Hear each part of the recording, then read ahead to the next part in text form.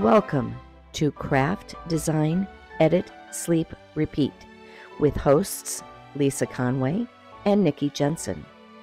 Listen as we take a deep dive into the business of fiber craft design.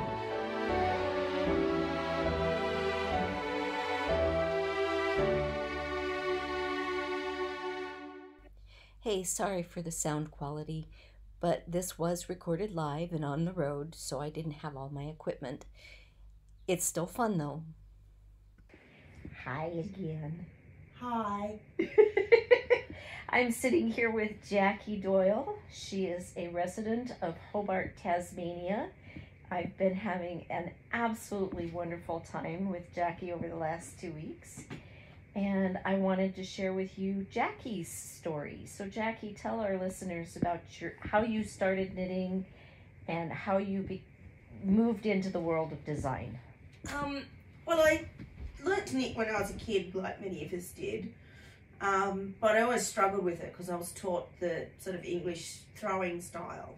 And it just never clicked. And then, many years later, as an adult, I actually I was really interested in doing weaving, and I managed to, through various rather different things, I ended up buying a loom. And at the time I was living in Brisbane, and I literally lived just around the corner from the Queensland Spinners, Weavers and Fibre Artists headquarters, and they have a Wednesday evening night out, so I went along there to learn about weaving. And when I was there, of course, they do all sorts of fibre arts, and a lot of them take knitting because it's easily transported. And I saw these people knitting in this different way, which was continental. So I decided to give that a go, and it all sort of clicked into place. I could get a rhythm going, which I could just never quite get with throwing. So that's how I sort of got back into knitting and then I guess, like many of us, with the advent of the internet and access to so many more patterns and information on the internet, I just sort of got interested. And then I was sort of looking at thinking, you know, what would be a way to be able to have a side income potentially. Of course, have absolutely no income yet whatsoever, but that's beside the point. And I didn't want to, like a lot of friends were starting to get into dyeing and selling yarns. I didn't want to have a business that I had to maintain stock, because that's just there, you know, taking orders and sending out. And I thought, well, designing patterns and putting them PDFs on the internet, you know, once you've done the pattern, you put it out there and hopefully people buy it. And with the websites we have these days, you don't have to do much to maintain the sales. They just sort of happen. Right. You have to market, but it's not like you have to. I don't have to sit and stock and pack orders and send them to post and all the rest of it. Right. So, and then I just got along with sort of just as I sort of then, oh, how do I go about designing and learning about construction and knitting and thinking about, well, I want to do this and this. And so then it's just, I took myself down the rabbit hole of learning how to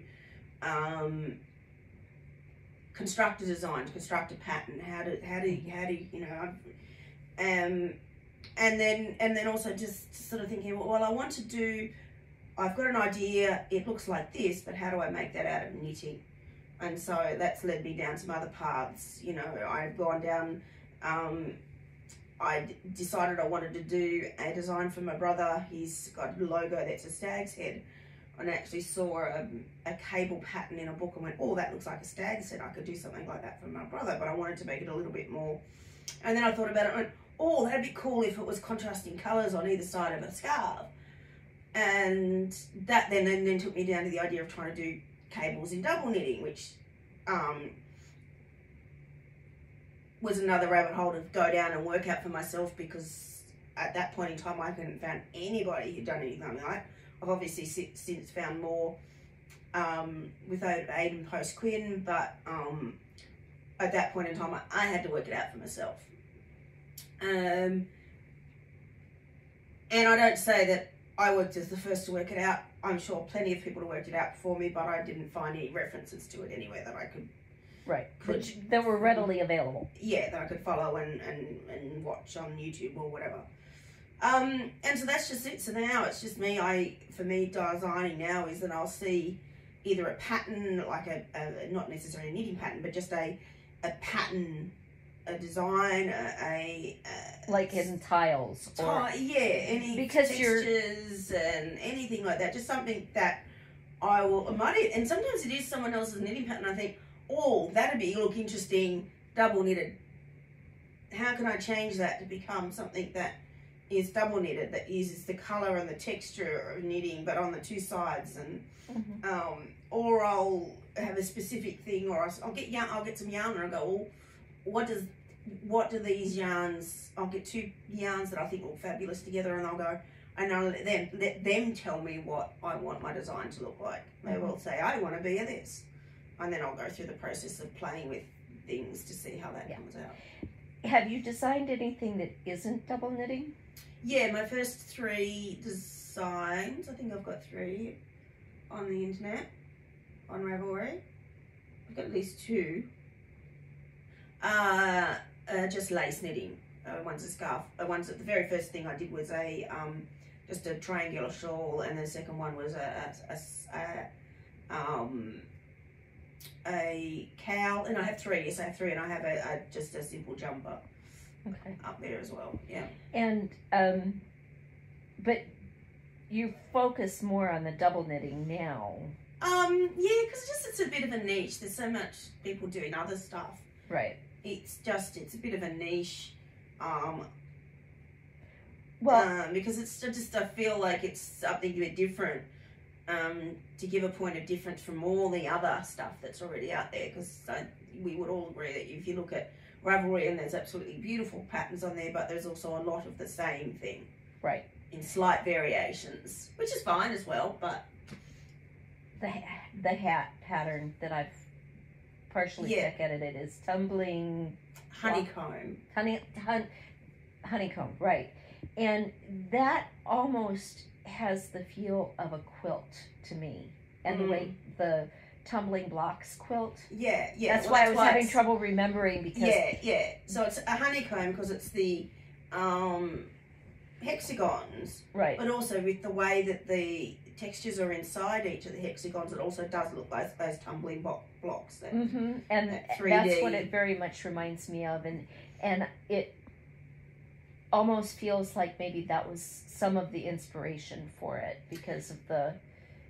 No, it really was more, that one was actually a pattern of another designer, the stitch design, that I went, no, I want to do this as a double knitted project. So I had to take that apart and work out how they'd constructed that stitch pattern, and then how I would do that in double knitting. Right. And then how I would do that in managing the colours, right, to get the textures and the contrasts, and to when to change colours as you move through sections, so that you didn't have the blips, the trailing colours, right, either side of because things. there is both texture and color, and the fact that it's the double knitted, so it's reversible. I mean, there's a lot to that hat and that cowl. And when you really dig into it, there's a lot of really cool things happening with it that you just don't see everywhere. Yeah, and it's simple things, and like, it's just, as I said, it's about deciding when to change the colour so that you can so what happens is, as there's a row of cables, and it switches both from normal stocking stitch to purl side stocking stitch under the cable, but so that you don't get the previous colour on the other side of the cable, you need to switch the colours beforehand, because the previous stitch is the one that goes under the cable. So it's still, and it was with the increases, it's working out how to do, because there was particularly in the cowl, you transition back into a sort of a stripe, and you have to think about how you're going to manage the increases so that you can switch colours. The original pattern used knit front and backs, but that didn't work because I needed the first stitch to be one colour and the second stitch to be another. So I had to stop and go, no, that's not going to work. How am I going to do this to get the colours that I want in the right place? Yeah. So that it would flow nicely into the colours that you want. And you do look at it from an almost engineering standpoint, I think, sometimes. Yeah. The way you talk about it and the way you talk about your process is very analytical. Yes, very structured and analytical, and I like things to be really well resolved like that. Yes. We've discussed, and I won't say names because, but we've discussed many times how other certain very popular designers are very intuitive designers, which is wonderful and brilliant. I know and admire that, but they don't come back and resolve some of the parts of their pattern, and I find that really irritating because you get to that point in a pattern and you're like, but it could have been done better. Better, yeah, it could have been better. It could have been just that step. To me, it would just take that from an A grade pattern to an A plus pattern, right? Which would then actually be really deserving of that person's fame and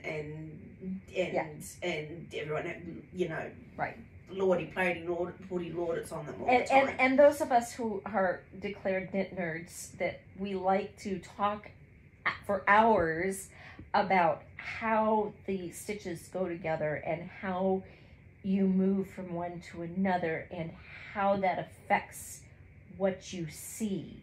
Yes. Which people we do, don't we? Never. Hours I don't know what you're talking about. So when did you actually start designing?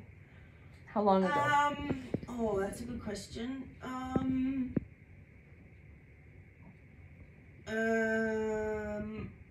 Where are we now? 2023.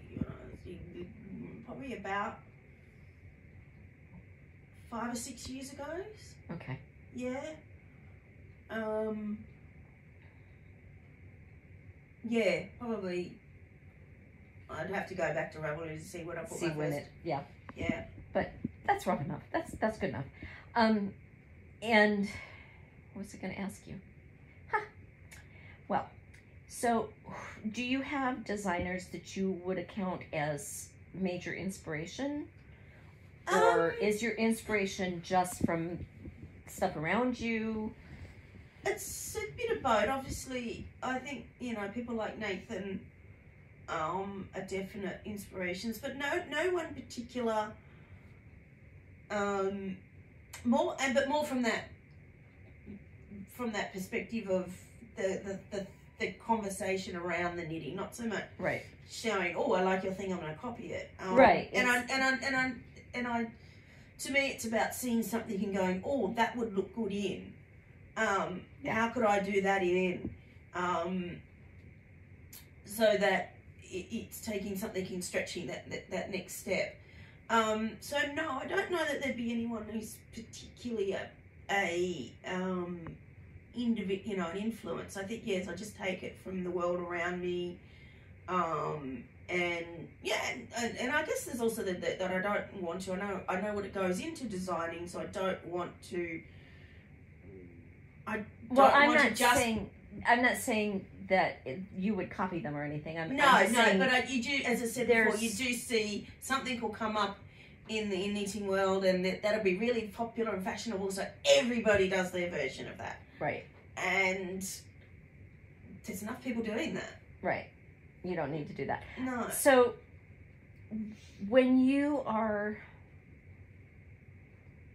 and I'll be honest, the things I find from other knitters more than anything is them seeing things, people do things and going, yeah, not my thing, not my taste. Right.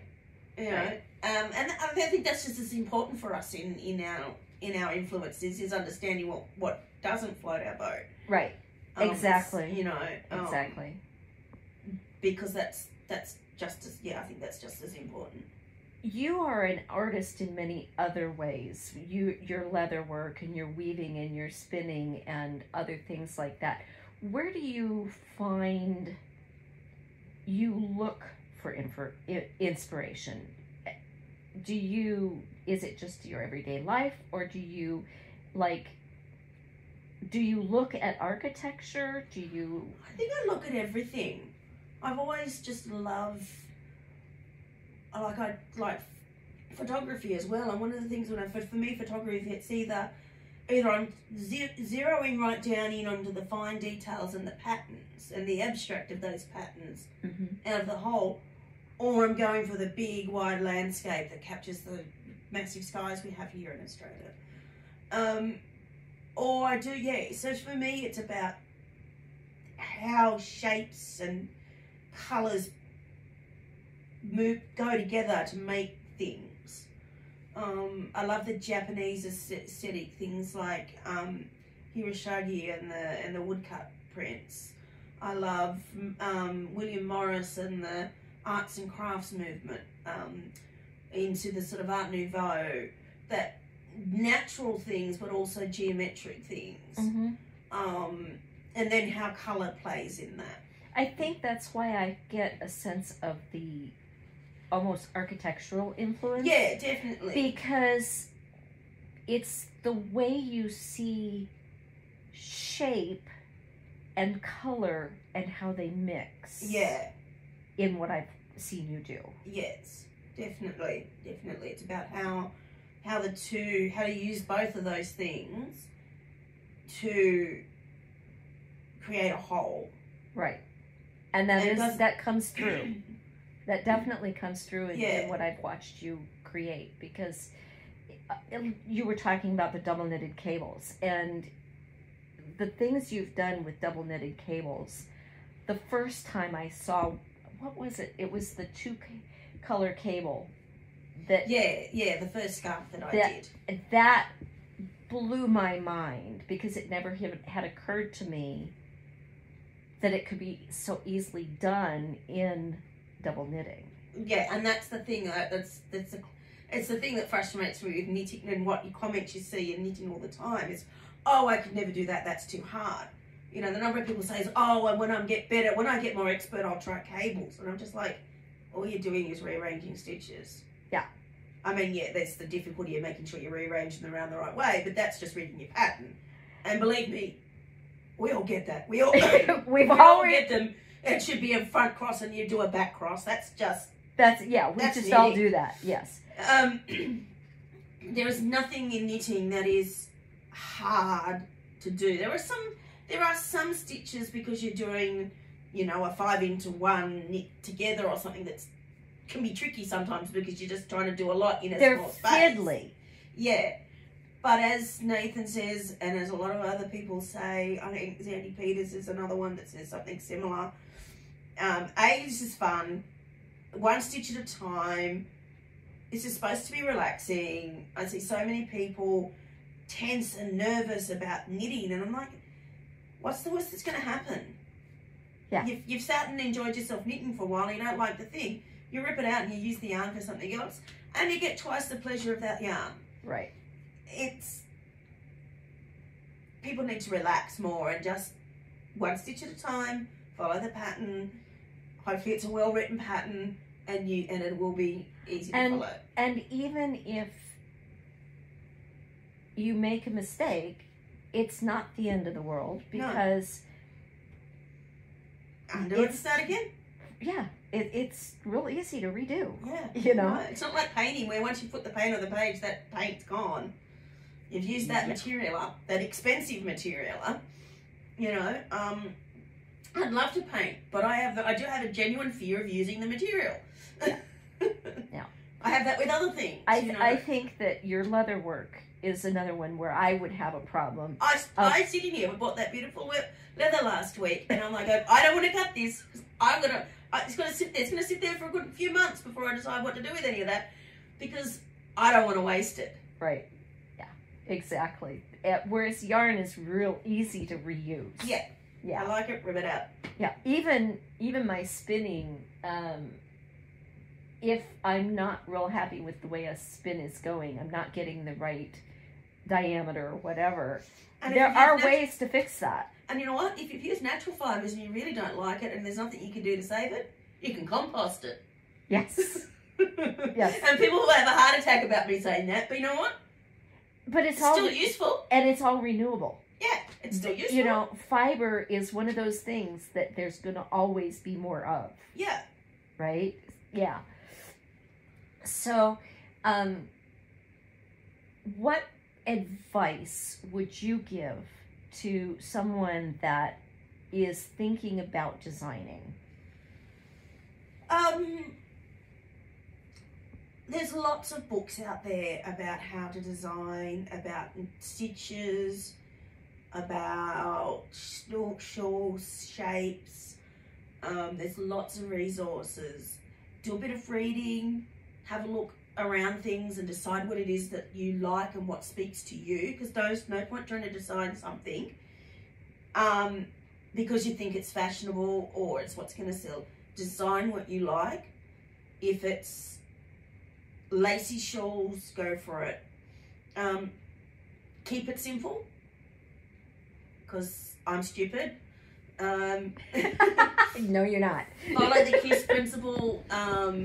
Remember that, and just do what you like. Pick yarns you like to work with, and design things that you'd want to knit.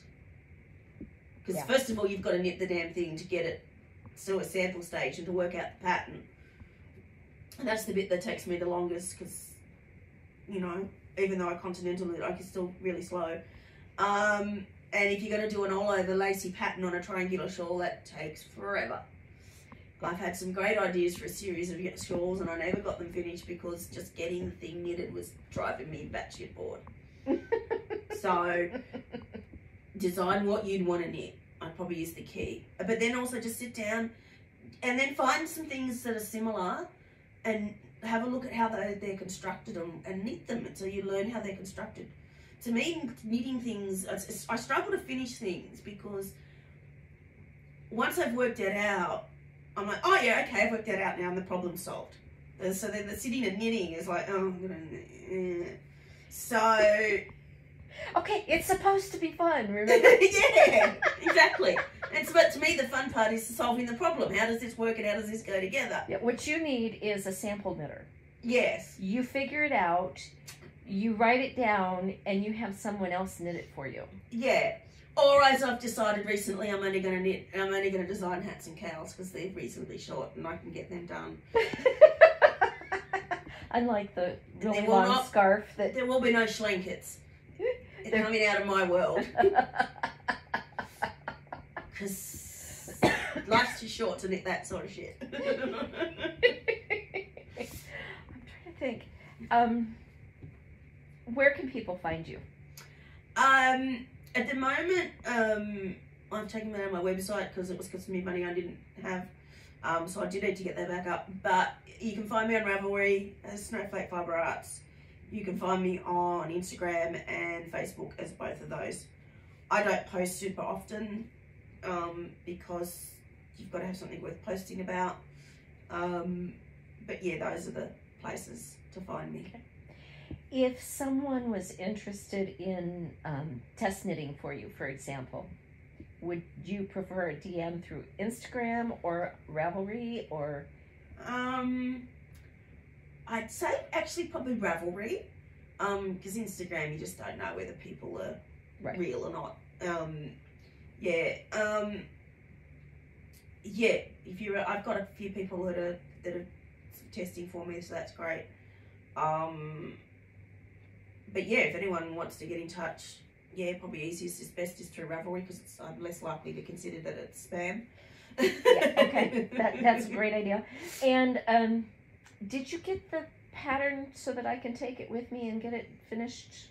Yeah, it's like the thing I've got to finish up with getting that one out is because the cables, there's very little out there on how to do the cables. I'm trying to put the instructions together so that people can buy this pattern that's got this new to them technique in it. And believe me, I understand. Yeah. And so I've got the pattern ready to go, and I might just release that anyway and then get the instructions out. And I've got the instructions sort of about 75-80% of the way there. Okay. So it's just, I've got to pull my finger out and do that. I struggle at the minute because I'm very busy at work, so by the time I get home, my mental space is... Yeah. And your daytime job does take a lot of mental space. Yes. Yes. So, yeah. Yeah. So we'll get there. Okay. We'll get there. I know there's another question I'm supposed to ask you, but I can't think of what it is. Because this has gone really fast. And it shouldn't have. Believe me, we can sit and talk knitting all day, and then when we want to record, it all goes out the window. Yeah, of course it does. But that's okay. Yeah. It doesn't have to be a long episode. It just has to be a good one, and I think this is a good one. What do you want to design next? You've been working on the tumbling honeycombs, and you've got both the cowl and the hat. Yep, with the cowl and the hat. And those should be coming out before too long. Yep. Are you going to write up the rainbow cable, or is that just for you? No, I want to get that one written up. That one's a little bit harder because that one throws in some double knitted intarsia into the mix as well. Yes. You know, if you're going to do these things, do them properly. But I wanted to try and get that one out this year because it is nominally titled Dark Side of the Moon. It's inspired by the cover of Dark Side of the Moon, and of course this is the 50th year of Dark Side of the Moon. So I can expect that one in my inbox soon. Possibly there's yeah.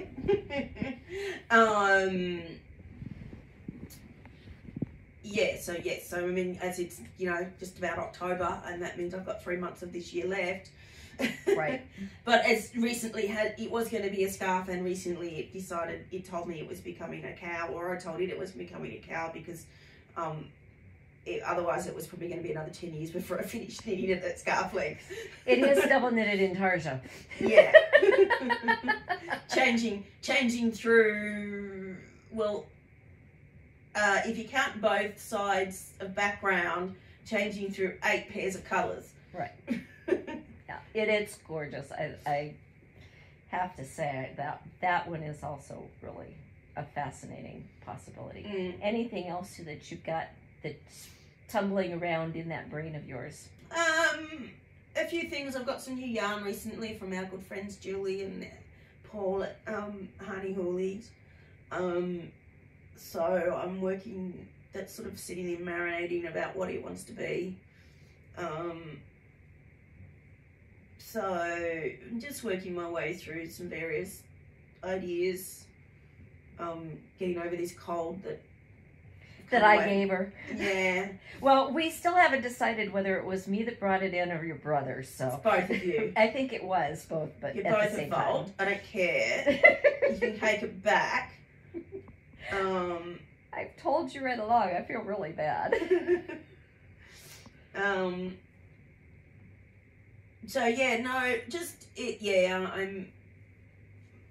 Ideas marinating that haven't really come to the surface yet. No, I've just done a little bit of playing with a couple of things, and then it's a case of sitting down and seeing how they actually work in reality. Yeah. And how they match up to what I've put in the computer. Okay. Well, favorite software? So I use a combination of Stitch Mastery. I often use Stitch Mastery just for basic knitting, putting things in place, seeing how things fit together, checking counts of stitches and things like that. But then to do my actual charts, I use Affinity Designer, because I've had to come up with the stitch for new symbols to make the cables work to show the colours and how the colours interact. Stitch Mastery can't cope with a cable that's got 2 colours in it. So, no, it can't. So I've had to spend a fair bit of time just getting symbols worked out. Yeah. Yeah, and then I use other parts, and then I use Affinity Publisher for my actual page layout. So yeah, they're probably they're the ones that.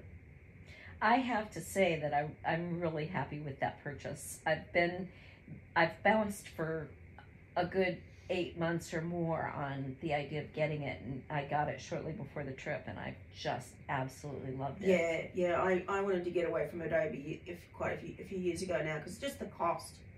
I was having to pay. I only wanted you know, Photoshop, whatever their drawing guide program is, I can't remember now. But I only wanted 2 or 3 of their programs. I didn't want to buy all 20 things. And to do that, it would cost you just as much as the full subscription. Yeah. Because the individuals are just, and it was just nowhere. And it was just that whole subscription model of paying for something that if you don't use it for months because you're busy and you can't get to it, you just pay, you know, it's the same. Yeah. It's the same with Microsoft. You know, I've divested myself of Microsoft as well. And I'm just using, I work on a Mac, and I just started using Pages and Numbers and Google Docs because I'm just sick of paying. You can't just buy a license anymore that you just, you know, you've got to pay this subscription. Yeah. And that whole subscription model bugs me. Yeah, I just feel like it's just this whole way of them just getting money constantly for not actually doing anything. Yeah. And your favorite Stitch dictionary? Oh, God. I don't know that I've got a single favourite. I've got a few various ones that I have, but I tend to... It depends on what it's like, what I need. Okay.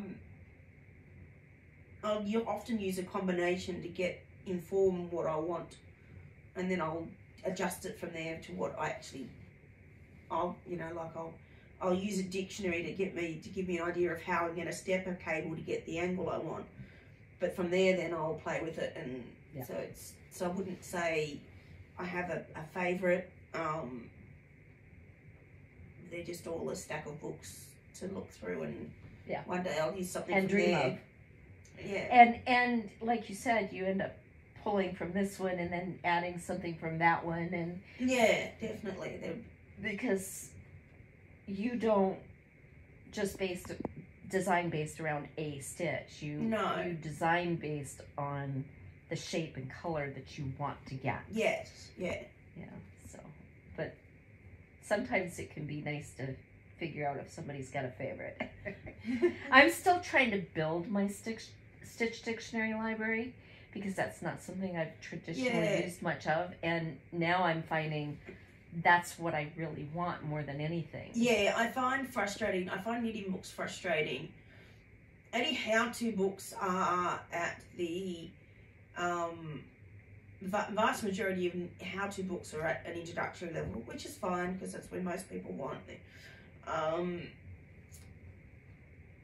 I often want more detailed information, so there's not a lot of books that go to that next step. Right.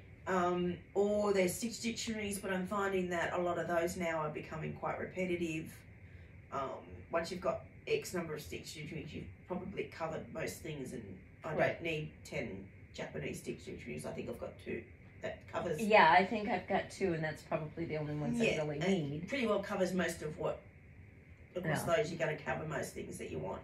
Yeah. And then pattern books, again, frustrating.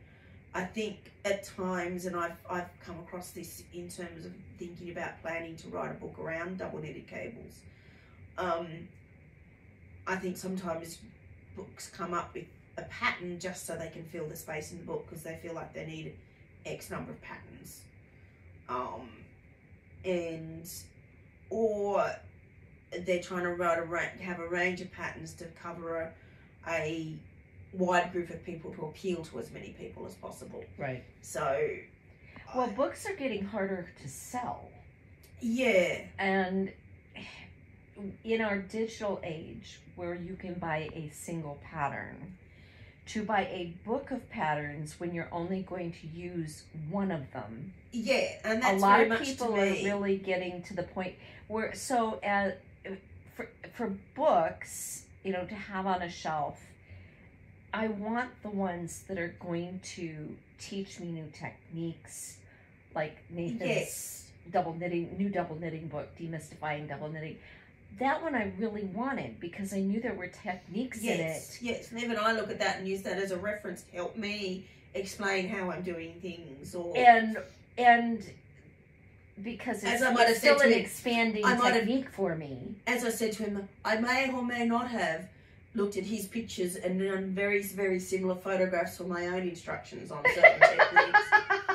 I may or may not have looked at his videos and tried to duplicate them very badly.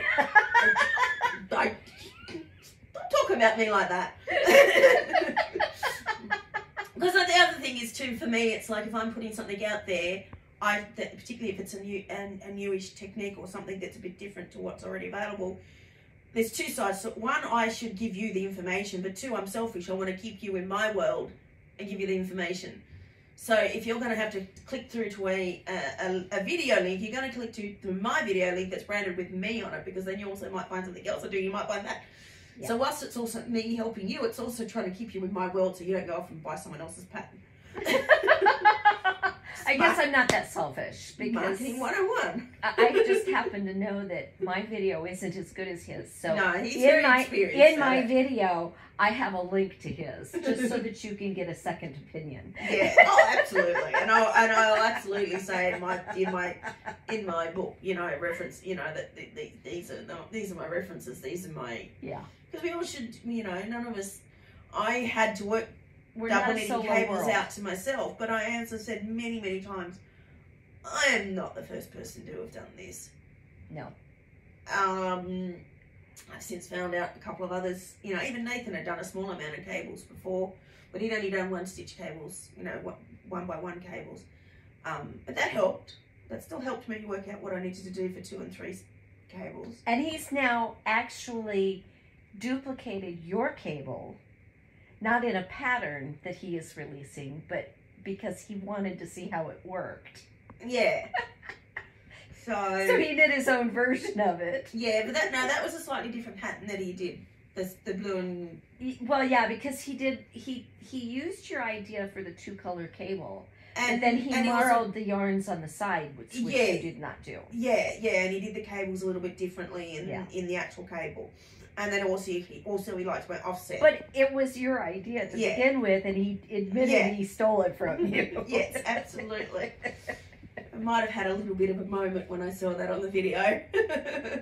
Yeah, agreed. Yeah, it always feels good, doesn't it? Yeah. It's like, oh, that's me! Yeah. No. Yeah, I really hope that...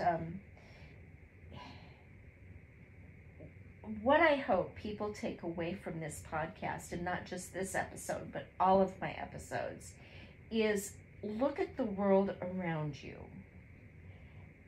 Figure out what speaks to you. Translate that into your knitting, and then share it. And because we could all see something different. Absolutely. And don't limit yourself. I see so many people in this world go, I could never do that. And maybe you can't, but you don't know if you don't try. Yeah, and things are much easier.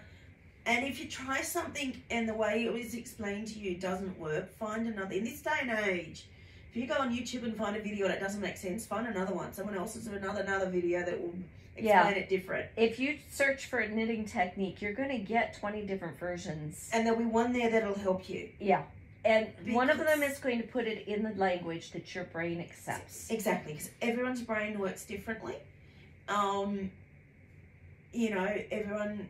Alex just with you the other day with the Genesis and the way Nathan had his chart.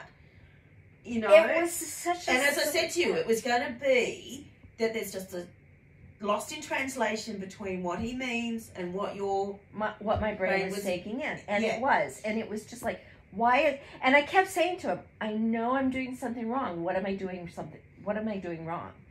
And it was because I'm so used to doing the double knitting in the round, my brain just wouldn't reverse it for the flat. Yeah. Yeah. And so you've just, and so it's just like, yeah. Yeah. And now that I've got it.